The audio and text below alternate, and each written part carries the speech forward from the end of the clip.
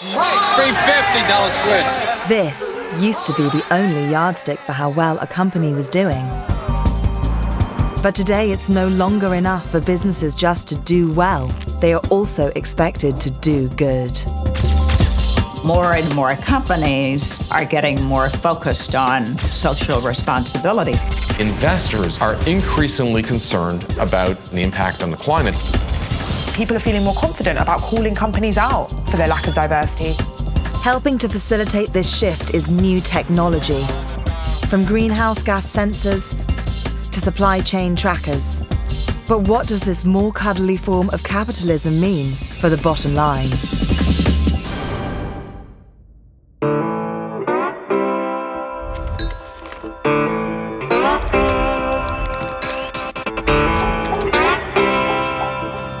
This would have once been unthinkable.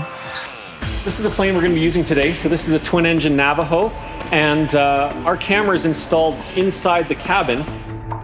An aerial survey commissioned by a fossil fuels company in order to reduce its carbon footprint. We're going to go do a flight doing some methane monitoring. So we're going to be flying over some oil and gas sites, and we'll be monitoring for emissions and leaks from those facilities. It reflects a growing awareness of climate change within the corporate world, including the biggest polluters. We need energy operators who can produce the energy we need in a responsible way. We want to enable them to have the information that they need to make that appropriate decision.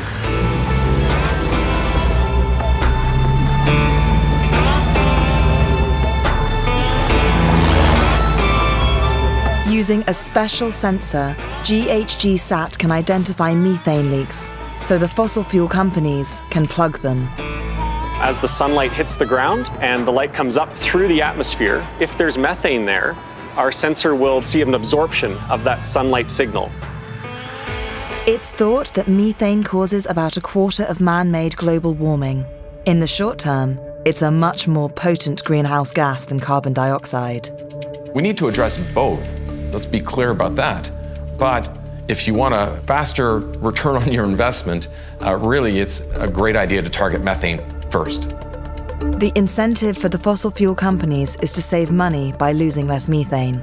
But there are longer-term financial incentives too. When we first started GHGSat almost 10 years ago, everybody assumed we were doing this for regulatory reasons, that operators would be motivated by the fact that regulators will insist that they do this. That's not the driving factor today. It's because their customers want them to do it. It's because their investors want them to do it. It's because their own employees want them to do it. There's a whole generation coming into the workforce now that absolutely insists that their companies respect the environment and show that they're serious about tackling climate change. The other thing that we should just go over is how to load up a different block. So once you finish one line, it'll be having to open up the next one.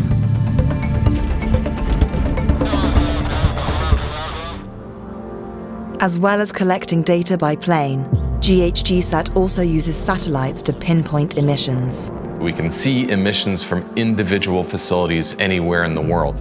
We take that data and we convert it into useful information that companies and governments and analysts can use to better understand the emissions and ultimately control them and reduce them. They've also created a publicly available emissions map.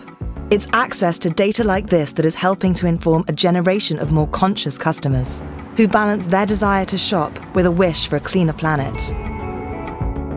Recent research found that 81% of consumers feel strongly that companies should help improve the environment, with younger age groups the most likely to believe it's important.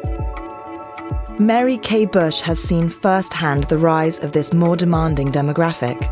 Over more than 4 decades working in business and finance, she's served 3 American presidents and sat on numerous corporate boards. If a company is harming the environment in which they operate, they are potentially harming the health of their own employees, of people in the community, people who could be their customers. Can you do that over a long period of time and continue to have those people as customers, have a brand that is hopefully liked by those customers? Companies are remarkably wasteful. It's good for their bottom line if they operate more efficiently. But even companies that are not directly seen as big emitters, the tech companies in Silicon Valley, for them too, there's very much a marketing benefit that comes from embracing climate-friendly factors as well. Ultimately, the most important thing is that the planet needs them to do it.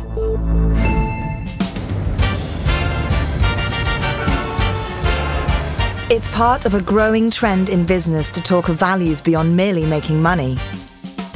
A marked shift from the 70s and 80s when the shareholder was king. Profits were the priority and greed was good. But the world became more globalized and the pressure on companies to be more socially responsible grew. Then came the financial crisis in 2008. And faith in governments declined. Instead, the public began to turn to companies to fix society's most pressing problems. A recent global survey found that more than 2/3 of people believed CEOs should step in when governments fail to fix societal problems. Businesses' primary responsibility is to their shareholders. They own the company. But there is a lot of pressure being placed on big companies that wield so much power in the community, in the country, in the world. People have almost begun to look at them like quasi-governments. Balancing the demands of society with those of shareholders requires innovation. So what does this mean for the bottom line?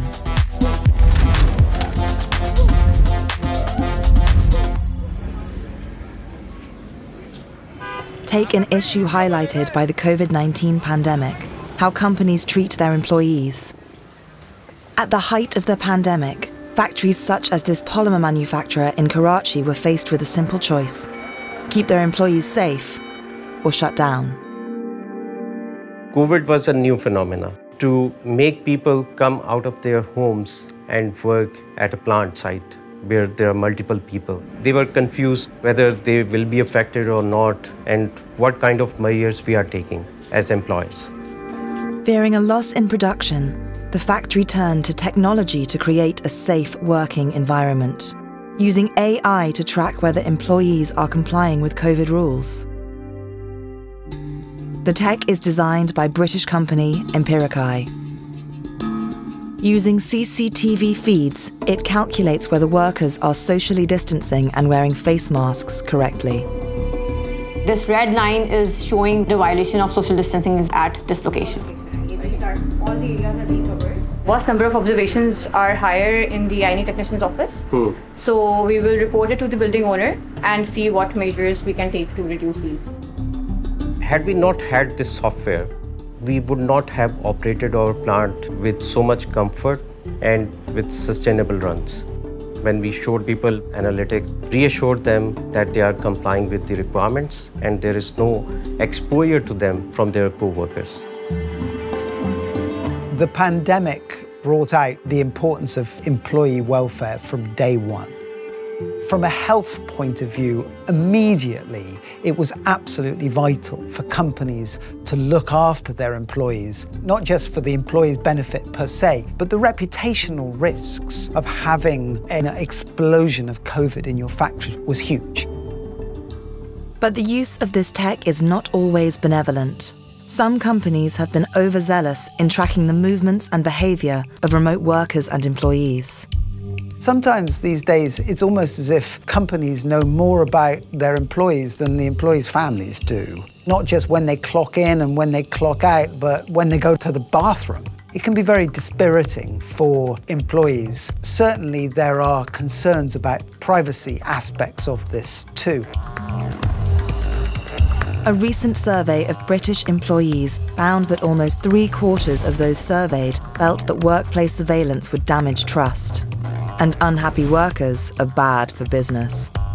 It's really important to have happy workers in order to have workers who are prepared to chip in their thoughts and their ideas, and that's really what business is all about. The productivity of a company can also be affected by the diversity of its workforce. The Black Lives Matter protests in 2020 pushed racial injustice and lack of diversity in workplaces up the corporate agenda. I've been mistaken for a defendant on numerous occasions.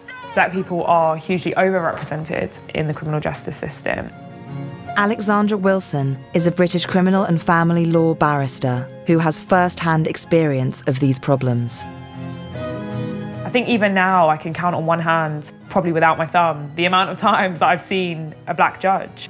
But yeah, I could count numerous black defendants day in, day out. Alongside her day job, Alexandra campaigns for greater diversity in the workplace and argues more diversity means better business. I think that if you've got a diverse pool of talent, and that doesn't have to be racial diversity only, that's gender diversity, that's looking at sexual orientation, your company can think about things in more innovative ways. That goes for every sector, from the legal sector that I'm in to the creative sectors. Alexandra's career was kick-started with the help of diversity recruitment company Rare. Its founder, Rafael Mercades, believes there are huge benefits to be gained from hiring employees like Alexandra from socially diverse and deprived backgrounds. The issue has always been, is it a correlation or is it a causality? I.e., does the diversity drive the performance, or perhaps is it that high-performing organisations can afford to spend money on diversity? I think you can say, reasonably, it's becoming apparent that individual high performers are disproportionately likely to be people from lower achieving schools who've got very good grades. Those gritty, resilient outperformers tend to continue to outperform. Rare has designed an algorithm that helps companies to identify candidates with high potential from underrepresented backgrounds. It creates a level playing field by comparing candidates' exam results at 18 against the average of other students at their school. A student with 3 A's might seem more impressive than a student from another school with an A and 2 B's. But if the average result at the first student's school was 3 A's and the second was 3 D's, then the second student becomes a more impressive choice. The algorithm combines this with other information, such as whether they received free school meals or whether they were a refugee, and generates a number which can be used by employers to better compare candidates. I want to look at people from schools in the bottom 40%. I want them to have outperformed their average by at least 40%. There's one here at Leicester, one at Brunel. These are very much the sorts of people that you might miss in a traditional campus recruitment round. So if we look at this candidate from City, for example, looks remarkable. You're talking about 4 contextual flags, an outperformance of 40%. So she looks great, and she'll make some of them, hopefully, a lot of money. That level playing field is hugely important. I grew up in Birmingham, Alabama, in the 50s and 60s. Blacks in high-level corporate jobs was basically unheard of. When you think about extra energy that you've got to exert, when you can't just walk through the door, but you gotta pry open the door, then that's productive energy that could be used for some company and creating new products or expanding to new markets. Research by McKinsey found that the most ethnically diverse management teams were a third more likely to outperform the least diverse teams when it comes to profits. Ultimately, there is going to come a time, if that time hasn't come already, where clients are going to look to companies and expect that those companies are representative. People are feeling more confident about calling companies out for their lack of diversity. I look at companies and I think, if I can't see representation there, I'd rather put my money where I can see representation. 60% of American consumers said a brand's reaction to the Black Lives Matter protests would influence whether they'd buy from or boycott them in the future. Some companies have incorporated diversity into their marketing. In 2016, Colin Kaepernick, an NFL quarterback, took the knee during the US national anthem. Now to that protest by Colin Kaepernick. You can see Kaepernick kneeling on the sideline. His action inspired hundreds of other sports stars to do the same. 2 years later, Nike made Kaepernick the face of its advertising campaign. So don't ask if your dreams are crazy. ask if they're crazy enough. They took a calculated decision that this was a principled stance for one thing, but also a stance that was going to appeal to their consumers as well. The difficulty that companies face is that if they take a political decision, they may well alienate some of their consumers. Politics, that's always a tough subject. People in this country certainly are free to exercise their vote and exercise their voice, but is it proper to do that within the company? There are some issues that are sometimes so egregious that people have to speak up, but people also have to learn what's the line too far. And I think we are feeling our way and people are learning.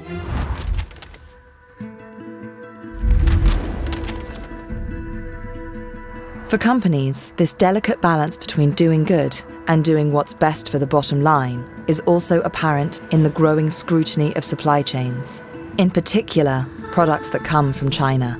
Companies are on the horns of a very tricky dilemma at the moment. On the one hand, they are under pressure to be much more picky about the goods that they use and how they are produced.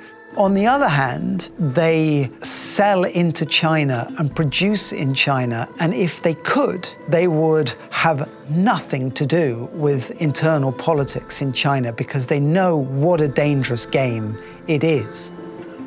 In 2020, companies that use cotton grown in the Xinjiang region of China came under the spotlight. Hundreds of thousands of people from ethnic minorities are being forced to pick cotton. Home to the Uyghur community, there was concern that forced labour had been used in the production of the cotton. Firms rushed to reassure their Western customers that they didn't source cotton from Xinjiang. But in retaliation, China threatened to ban the brands. This is what happens when your brand ignites the wrath of the world's biggest fashion market.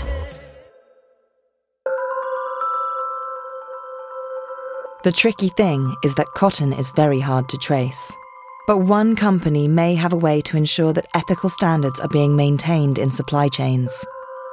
Applied DNA Sciences has developed a way of tagging cotton fibres with DNA molecules. For cotton, which doesn't normally have its own identity, we use DNA tagging to establish identity. When we create a unique molecular tag, that tag designates the date, the time, the place, the location, even the social and ethical practices that are adopted at that particular location for that precise type of cotton. The tagging usually happens once the cotton has been picked. It's sent to a cotton gin to be cleaned and then sprayed with a fine mist of the DNA molecular tag.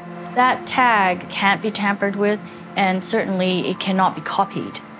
By tagging it, we can ensure that that cotton stays that way from the fiber to the yarn to the fabric all the way to the finished product. So show me the sample that corresponds to the cotton that we tagged. Being able to trace the cotton in their products helps companies avoid costly lawsuits, as well as ensure they are getting the quality of cotton that they paid for. And it can be used as a marketing tool. So the Pima we grow is the Pima you get. The brands and manufacturers we're working with have decided that this is a great way to be able to show the consumer they are being proactive. Integrity of supply chain is directly related to trust. When companies make claims that are not true, that they're really one click away from damaging their whole brand. Money, money. From ethical supply chains to diversity, employee welfare to the environment, the pressures on companies to be more socially responsible are increasingly influencing where investors put their money. But how do you work out which companies are actually doing good? Enter ESG. ESG. ESG. ESG. Environmental, social, and governance. ESG is, in a sense, a way of measuring for companies things apart from the bottom line. It looks at their impact on the environment. It looks at their impact in terms of the people that they hire, the impact in terms of the way the company is run. In a sense, it creates a more holistic view of the company than just the dollars and cents that it spits out at the end of every quarter. For businesses, scoring highly on ESG metrics is becoming increasingly crucial. In the past decade, there's been a nearly four-fold increase of sustainable funds available to American investors. But there aren't standardized criteria for measuring ESG compliance, so it can be hard to choose.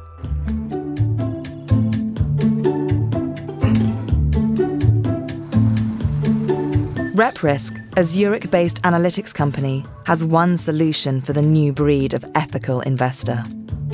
We're essentially looking at what the world is saying about a company rather than what the company itself is reporting about its activities. Instead of just looking at what they're disclosing, which sometimes may be intransparent or biased or may mask risks, we're looking at a way that serves as a reality check. We tell our clients, how in fact is this company managing human rights, managing climate change, or any other ESG issue around the world where they operate. So if you look at this now. Yeah. Oh, wow. Okay, so we're really talking. RepRisk has developed AI to scour over 100,000 different sources from around the world, from news reports, think tanks, and even social media.